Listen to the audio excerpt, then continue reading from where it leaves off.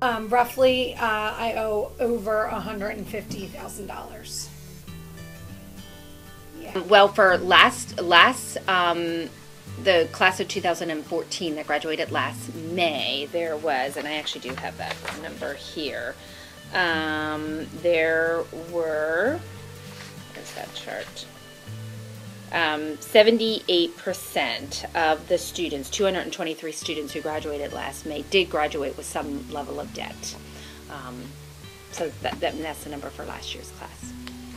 I think the first time I realized was probably after I had graduated with my master's degree, so it was probably about 2 years after finishing with my bachelor's. It was when I realized when the loans were going to kick in and what I'd be paying a month. You know, it really didn't seem, I didn't grasp it really, the severity of it, until I was told the monthly payment, and it was way higher than I could afford. So I felt like I was drowning. Same thing with scholarship searches. Sometimes scholarship searches outside, private scholarship searches can be very time consuming and a little tedious, but you know, every little scholarship you find, whether it's a $250 or a $500 award, it's $500 you don't have to borrow. Statistics show that 76% of students who attend a four-year college receive scholarships, while approximately 40 million college students pay student loans.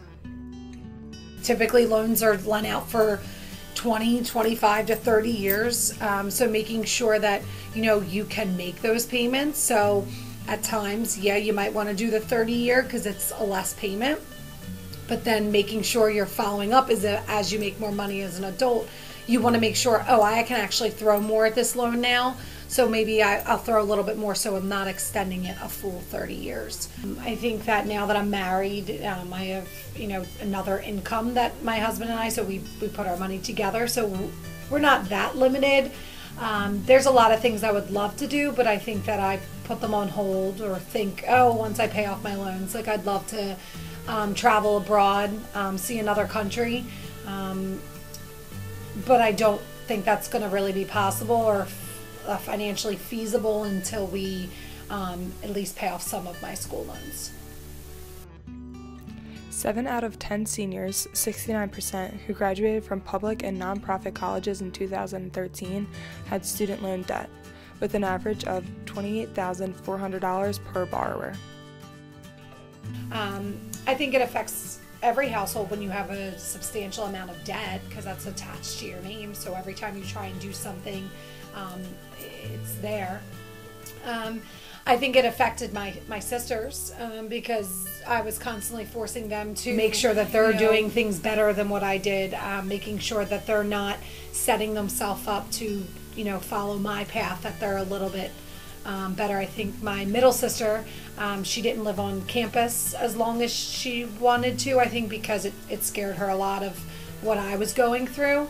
But I think it also affected my sisters in a positive way. So, you know, being smarter, applying for scholarships, trying to find funding outside of just applying for private loans.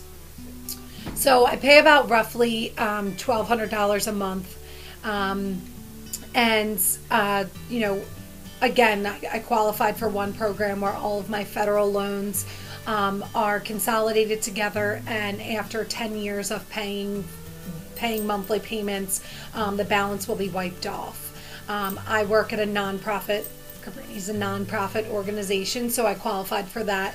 And then, you know, looking at each loan, so another loan that I just consolidated, I'll have that paid off in 15 years. So at least setting a goal to get certain things paid off. I mean, it's kind of terrifying to think, you know, in 15, 20 years, I'll be in my late 40s, still paying my loans. So I think it's just important to kind of, you know, make sure you're keeping up with the payments and paying a little extra when you do have some leftover money.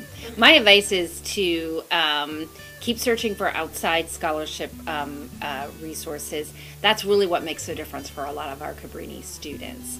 I also advise students to not borrow to try to support your lifestyle. If you need to borrow very specifically for your tuition or your room and board and your fees, or sometimes even for study abroad opportunities.